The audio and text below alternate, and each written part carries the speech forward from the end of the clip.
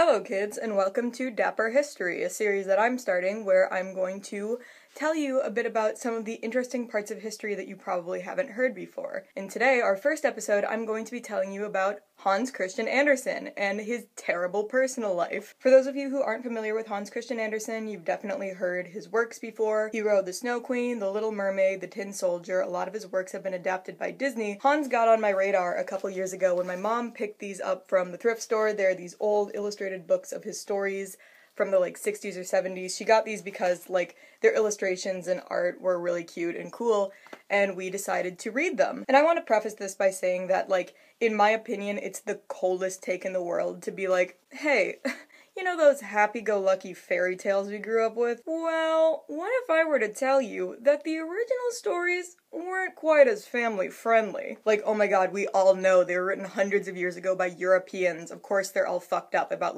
eating children alive and stuff. But Hans's stories kind of took this in a different direction that really caught my eye. So my mom and I decided to read The Tin Soldier. If you're familiar with the story, it's likely that you've seen it in Fantasia. And Hans's original story is actually pretty similar to Fantasia. It's about a tin soldier who's missing a foot, who falls in love with a ballerina doll. Evil Jack in the Box throws him out a window. He goes on an adventure, comes back home, gets the girl. It's very simple, right? Except for one minor detail. I'm quoting from the original story. This is how it ends after the tin soldier and the ballerina are reunited. Just then, one of the small boys, the boys who own the toys, grabbed the tin soldier and threw him, for no reason at all, into the stove. The book ends with the tin soldier and the ballerina burning to death. It's the same story, it just ends with them burning to death. What the hell? And as we kept reading through them, we noticed this pattern in a lot of his stories, Tin Soldier, romance that ends in tragedy. Little Mermaid, romance that ends in tragedy. The Snow Queen's pretty sick, actually, I'm not gonna lie. He even wrote a story called The Snowman, which is about a snowman who falls in love with a lit stove. Guess how that ends? So at this point, I'm just thinking, okay, who is this guy and what is his damage? Which led me to doing my favorite activity, which is looking someone up on Wikipedia and going straight to their personal life section. Hans was born in 1805 in Denmark and had a pretty standard childhood of getting abused and traumatized.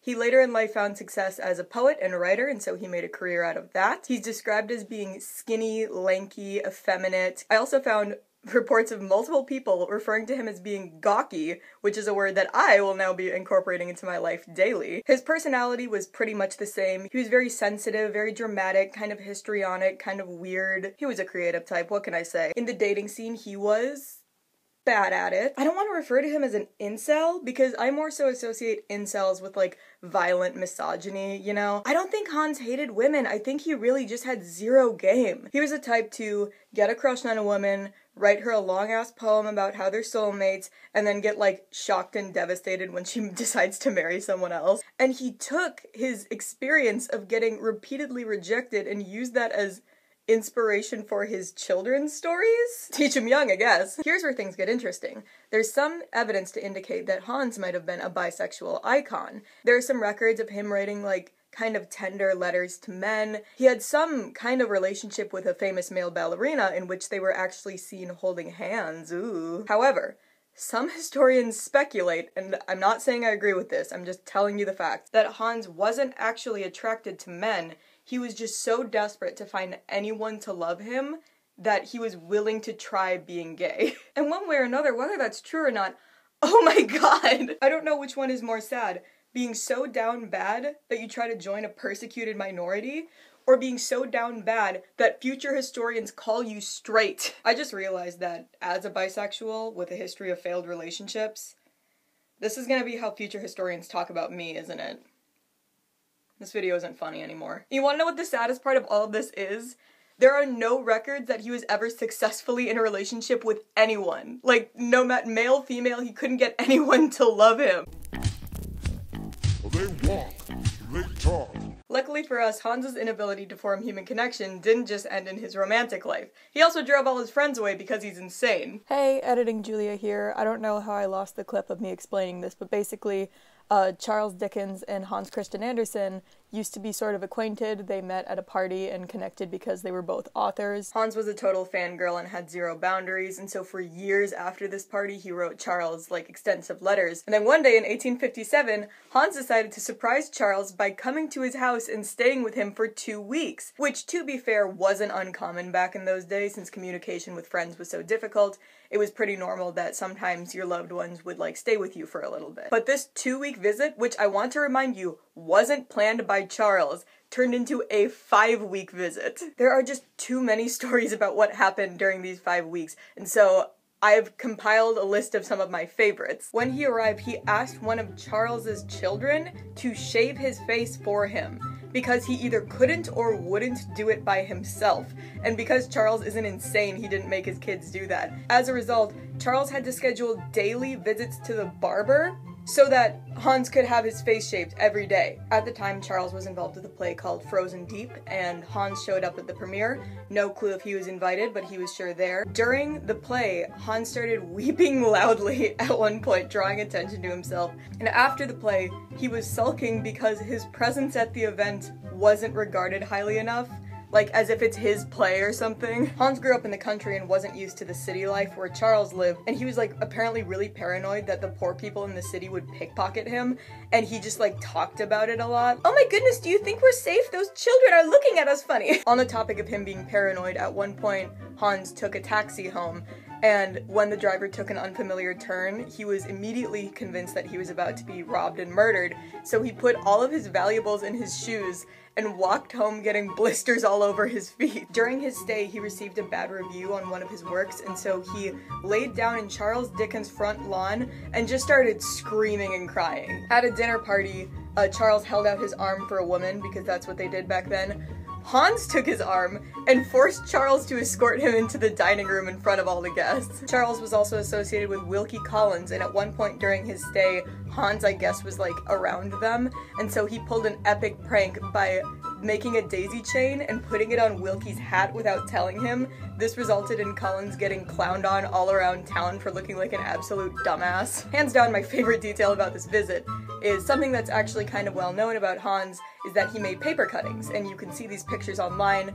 They're not just little snowflakes, they're very elaborate art pieces, and they're really cool, actually. It takes a lot of skill. Unfortunately, he would do this at Charles' house and then just leave the crafting supplies and, like, the paper snips everywhere. This adult-ass man was literally a child who couldn't be bothered to clean up after himself. Reading these stories was so odd because Hans didn't grow up particularly wealthy, and so it's just like, where did you get this level of arrogance where you think that everyone needs to wait on you hand and foot? Finally, after 5 weeks, Hans, I guess, left or was kicked out, and sometime after that, he sort of put 2 and 2 together and realized that he was a walking cringe compilation, and so he wrote Charles a letter. The letter read, "Please, kindly forget the unfavorable aspect which our life together may have shown you of me." And Charles just never responded. There are reports that Charles had stuck a note to the door of the room where Hans had stayed during his visit that read, "Hans Andersen slept here for 5 weeks, which to the family felt ages." It's also sort of been speculated by historians and people who read books that Charles based the character Uriah Heep on Andersen, and if you don't know who this character is, please look up his personality because, oh my god. Going into researching Hans, I remember being like, what is it about this guy? Like, why does he have 0 friends? Why can he find no one to like him? And the more research I did, the more blatantly obvious it became that he is just unbearable to be around. Oh dear God, Hans wrote a story about Jewish people, specifically the tale called The Jewish Maiden, which I shall summarize for you now. So the Jewish maiden herself is this little girl named Sarah who goes to a Christian school and is very interested in Jesus and, like, wants to become a Christian. And eventually the school approaches her and her father and says, listen, this is a Christian school, you either have to convert to Christianity or you're gonna have to go somewhere else.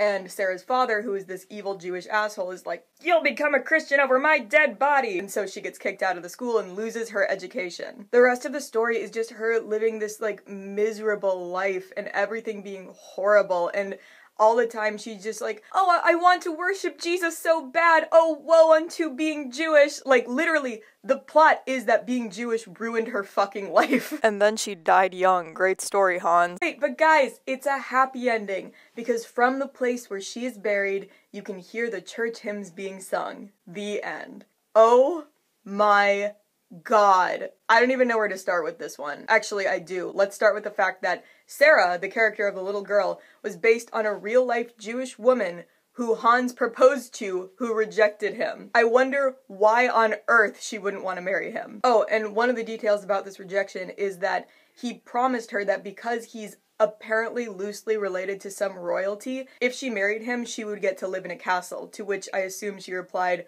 okay, that's not true, but even if that was true, I would literally rather die than marry you. Second of all, just, oh my God, this is so anti-Semitic. Doing research for this, I actually found this article that, like, pissed me off. It argued that, I mean, for the time that it was written, anti-Semitism was very blatant and very generally accepted, and so this story was actually kind of pro-Semitic because it at least portrays the Jewish maiden in a positive way, like she's a good character. And to that, I say, okay, sure, she's a good character, but it portrays literally the entire faith of Judaism as being the worst thing in the world. Her life is ruined because she's Jewish. Like, that's the story. And I just want to say that I myself am not Jewish, and so I'm not going to be speaking over Jewish people or speculating on what their experience is.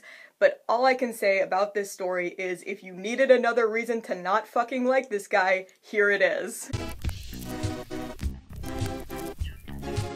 In some bizarre practical joke from God, this man lived to be 70 years old. And of course, he left the world as he lived in it, being a drama queen and inconveniencing everyone. It's believed that the official cause of his death was some form of liver cancer. But of course, since we're dealing with Hans here, it couldn't have been that simple. In 1872, 3 years before Hans's death, he fell out of bed and never recovered from those injuries. I'm not joking. Like, when you look up how he died, every source that I found has mentioned him falling out of bed. God, I want to bully him so bad. So, like, even though he actually died from a legit illness, he spent the last 3 years of his life toiling away in bed, suffering from the injuries of falling, like, what couldn't have been more than 3 feet. Hans was literally that kid back in grade school who would, like, fake breaking his arm or fake being terminally ill just so he could get attention. My eulogy to Hans is,